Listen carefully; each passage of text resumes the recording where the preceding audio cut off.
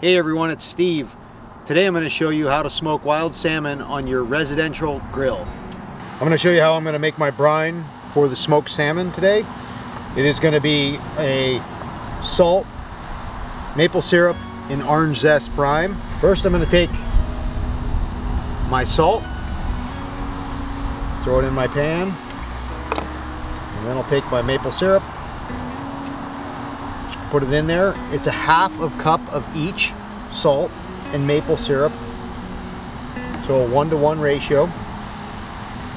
And then I will zest my orange.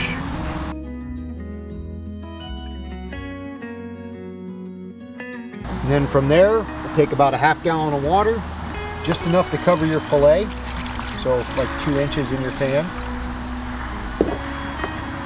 And then you'll want to mix that up until everything is, all the salt is dissolved.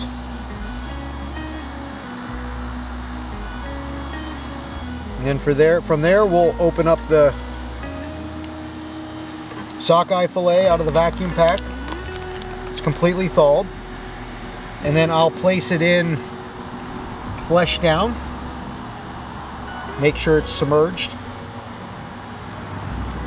You'll want to put your salmon in the brine and then put it in the fridge for 4 hours.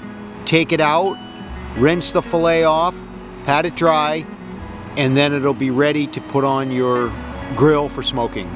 So today we're smoking with my residential grill. It's just a propane grill. I've pulled out one of the grates and the U-shaped covers that go over the gas propane.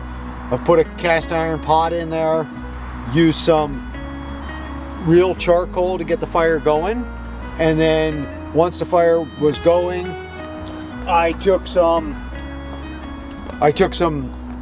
pear wood off my little pear tree in the yard, some shoots, cut them up, and I just throw them on there as needed to let them smoke. And then shut the lid, let it smoke for a half hour, 45 minutes, come out and check it. I place the fillet on the top rack to keep it away from the heat, and depending on the outside daily temperature, you may have to put a little tray in there with some ice to keep it cool or keep your fire small. In the colder times of year, you can get away with a little bigger fire and a little more heat. This fillet has been in here for, let's see here, 2 hours and 15 minutes, and it's just about done. For this recipe, I chose to use an orange zest maple syrup rub, and then I've occasionally come out and just poured a little bit of maple syrup on the fillet and then just kind of brushed it around to baste it.